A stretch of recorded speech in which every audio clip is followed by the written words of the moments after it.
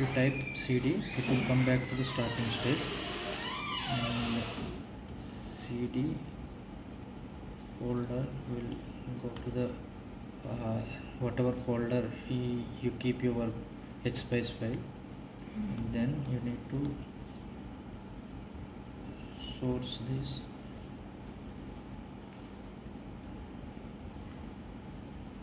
You need to source this, and then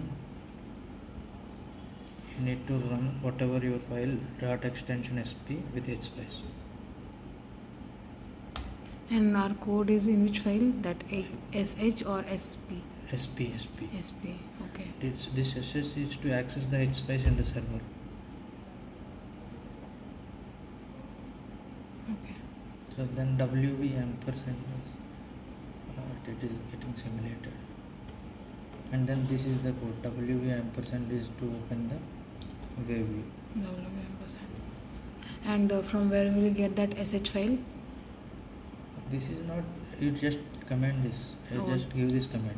This is stored command in server. Okay. This file you need to type in notepad with the extension sp. Okay.